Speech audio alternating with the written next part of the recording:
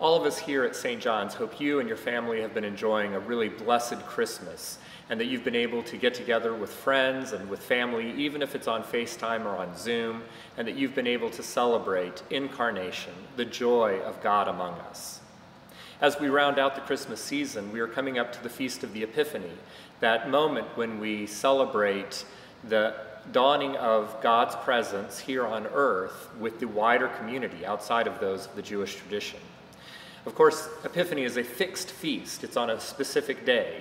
There are 12 days of Christmas starting on December 25th, the 12 days of Christmas, and then Epiphany is January 6th. Here at St. John's, we're going to jump ahead a little bit, get a little bit ahead of ourselves, and we're going to celebrate the Feast of the Epiphany this coming Sunday on January 3rd.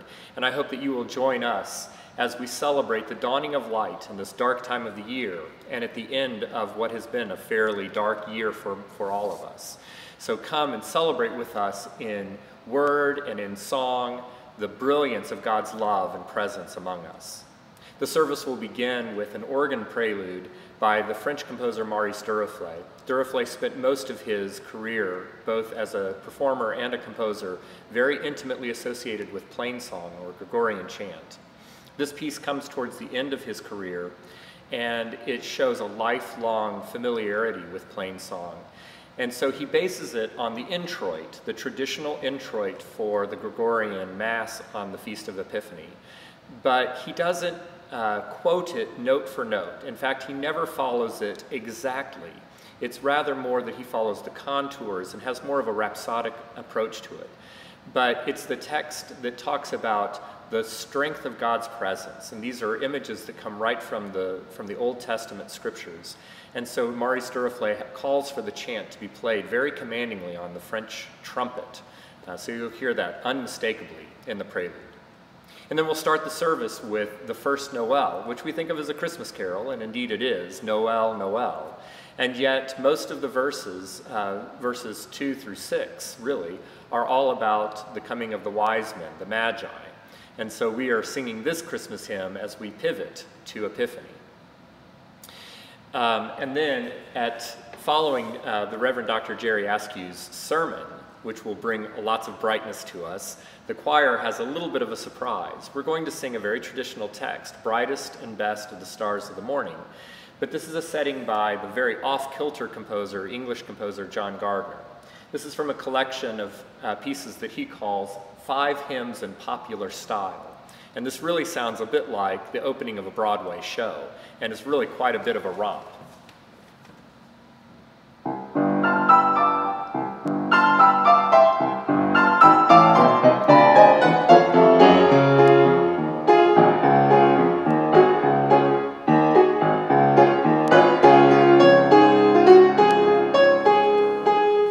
On like that, very perky, very exciting, and it flies by in the matter of about 2 minutes.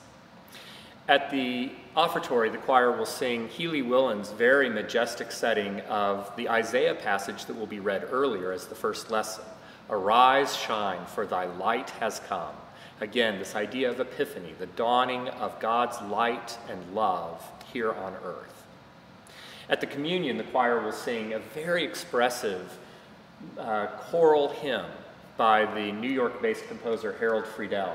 Saw you never in the twilight, when the sun had left the skies, up in heaven, the clear stars shining through the gloom like silver eyes. This text by Cecil Francis Alexander, very tender and introspective, and Friedel matches it with some very lovely and touching harmonies.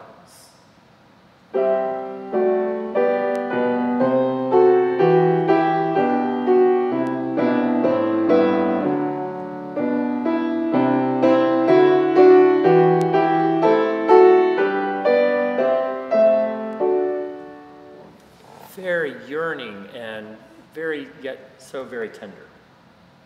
And then at the end, we'll be singing What Star Is This?, which is a really beautiful tune from the German tradition, but it has a very Christmas carol flavor to it. Originally, it was matched with the tune Puer Nobis Nascitur, For Us is Born This Day. And then we'll go out with a procession on the organ, thinking about how the wise men were going to Bethlehem. And of course, At the sequence, we will be singing We Three Kings of Orient Are. So we have all of the great Epiphany tunes and texts at play. We hope that you will join us and celebrate the light.